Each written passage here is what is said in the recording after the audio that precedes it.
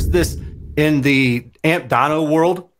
There are people who are upset saying that, well, I shouldn't say upset, but there are people who say, well, now these companies over years and years and years of seeing people dyno amplifiers, now these companies are doing this certain thing to hit this certain metric and make everything look good.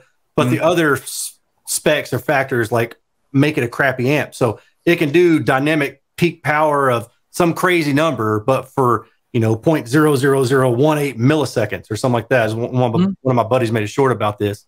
And then I see people on ASR have talked about how manufacturers are pumping out these cheap little DACs and these cheap little amplifiers that have really good SNR because Amir puts so much weight on SNR with the notion, and I'm not saying he's wrong, but with the notion that if it has a really good SINAD score, then that means other engineering excellence is placed into other bits and pieces of the amplifier. But the argument that others make is that, well, that may not necessarily be true. And these little amplifiers are putting out 30 watts, you know, at 4 ohm or 8 ohm. So who gives a flying fart if it has an SNR of 118 and it's doing 30 watts, because this other one has an SNR of, or SINAD, I should say, SINAD. What's SNR for those that don't know? Signal to noise ratio. And it's really, it's SINAD. It's combined, right? There you go. Look at that. But basically, it's like how much distortion. What's SINAD? It's signal to noise and distortion combined. It's just an acronym for it. Okay. And it's basically like it's measuring the level of distortion and noise. So at low volumes, you guys probably know that you pretty much the signal can be washed out by noise at low volumes. But as you turn the volume up, the volume and the signal of the amplifier or whatever it is that you're listening to is going above the noise floor, like a lot more higher and higher until it gets to the point where the amplifier clips or the outputs of the RCA's clip or whatever. And then it's just straight distortion pretty much only from there. There are exceptions to that, but that's pretty much what it is. So with Amir and ASR focusing so much on SINAD as their target for engineering excellence, again, not saying it's wrong, the argument is then, well, who cares if it's got 118 dB of SINAD if it's only doing 30 watts, because this other one has 110 dB of SINAD and it's doing 300 watts or 200 watts or something. The point being that those levels of SINAD are so far below the detectability of distortion or audibility that it doesn't matter, right? So when you get to, say, 80 dB of SINAD, most people are kind of saying that's their personal cutoff, then who cares anymore, right? Quit putting so much weight on SINAD and ignoring the other factors. And I mean, I think there's some legitimacy to that, right? So is it even an audible difference in the SNR? No, I mean, I couldn't tell you. I know I've seen Gene talk about it. I'm pretty sure I've seen Amir say like 90 dB is like maybe his personal cutoff, or maybe that's what he's found in literature and research. But those two numbers, with those guys, I'll split the difference and say 85 dB. Okay, I'll take their word for it that's reasonable. And anything lower than that value, not necessarily doing anything for you, right? Okay. You're not going to hear the difference between 90 and 85 or something like that. So why not get more power?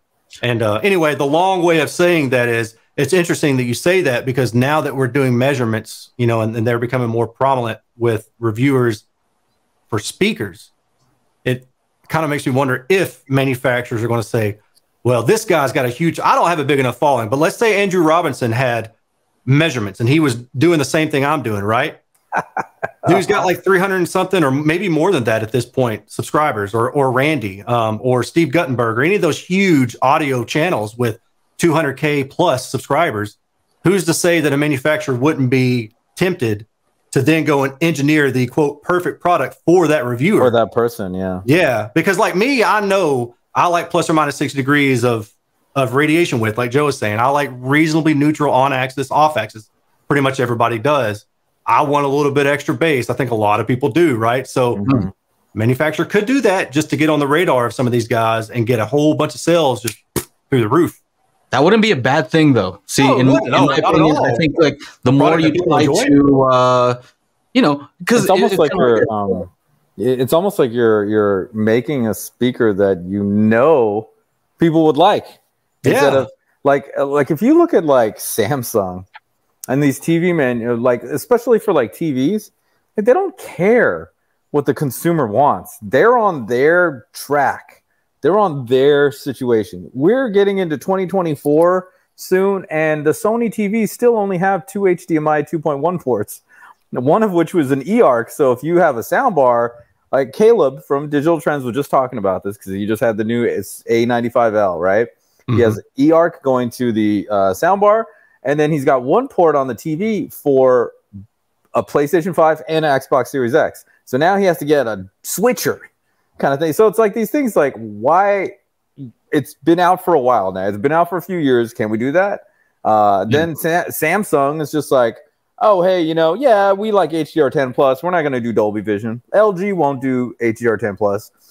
Panasonic will, but Panasonic isn't sold in the United States. It's like they all do their own thing instead of like actually caring what the consumers want. Whereas what you're talking about, they're actually taking into the consideration, like, okay, if this reviewer likes it, likes the sound signature of whatever blank, whoever is following him there'll probably be a large amount of people that actually like the same thing.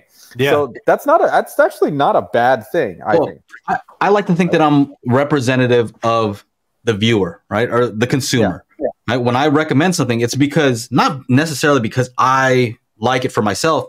It's more like, I think people in this group will like this, right? I have enough speakers, right? I'm not in the market to buy any more speakers, right? Yeah. So it's more about what do other people like. So I'm kind of a representative, I feel like. I'm representing them. Now, I can't speak for everybody. There might be reviewers who are only about them, right?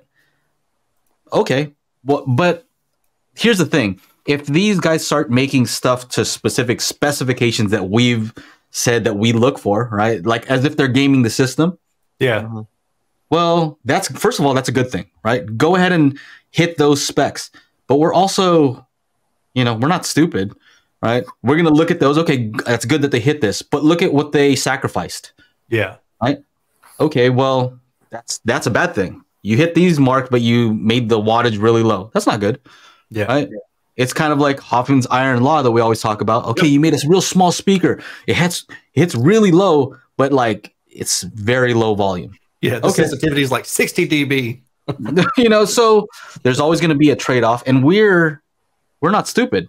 So we're going to look at all those things and say, hey, good job over here, good job over here, bad job on that.